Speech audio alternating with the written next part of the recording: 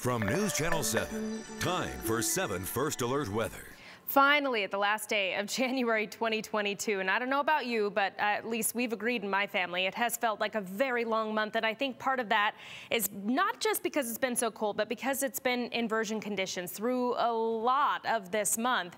And I wanted to show you the breakdown in temperatures here. The orange boxes that you're seeing on this calendar of this month, those would be above average days, and then the blue boxes indicate below average days. I actually need to change today's box to a blue box, but what this shows is that, you know, in one nice little box here, 2/3 of the month had below average days, and so far below average. Look at the first of the month, 20 degrees below average. When you take all of the morning lows and the afternoon highs, you wrap it up into one nice little number. It comes out to be 28.8 degrees, which is almost 3.5 degrees below average for the entire month of January. So it was a colder than average January. We also had below average precipitation for the month of January, but you know that as inversion conditions come along because of a high pressure ridge. We weren't getting a lot of precipitation, even in our mountains, missing out. Although I will say snowpack numbers are still at about or just above 100% of average. So that's good. We just need more still to keep us there.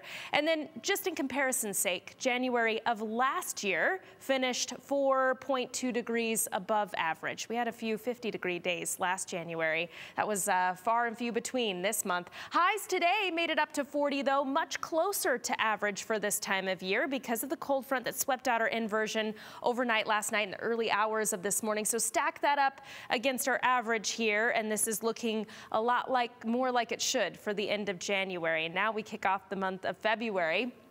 Not seeing a whole lot of change in the forecast as we head throughout this week, although our ridge of high pressure is more over the Pacific. So I'm thinking, at least for an inversion that holds for a longer period of time, we're seeing that becoming less and less likely as we cruise into the middle of February. So there's some good news, but we also need more snow, especially in our mountain locations. There's just a slight chance of seeing that happen almost each and every day this week. It would be light snow, so kind of adding up all the forecast model numbers output through the end of the week, it's a couple few inches at best. So again, keep your fingers crossed. Something could change in the forecast. Of course, we'll update you if that is the case. Magic Valley for tomorrow, very cold start in the single digits and teens, wrapping up the day in the low to mid 20s. Up into our mountains, getting colder again because that warm air aloft, it isn't there anymore. We don't have inversion conditions tomorrow. West Central Mountains, maybe some light snow showers, but not amounting to more than an inch there if you see those light scattered snow showers. And for the Treasure Valley highs, we're looking at the low to mid 30s. So again, below average, partly cloudy skies. There will be some sunshine, something to look forward to, and sunshine included in the forecast throughout this week. So I'm not seeing, again, that we get just bogged down with that low stratus decadent inversion conditions for a long period of time. So the darkest, coldest days, as I've been saying, I think those are behind us. We'll be right back after a quick break.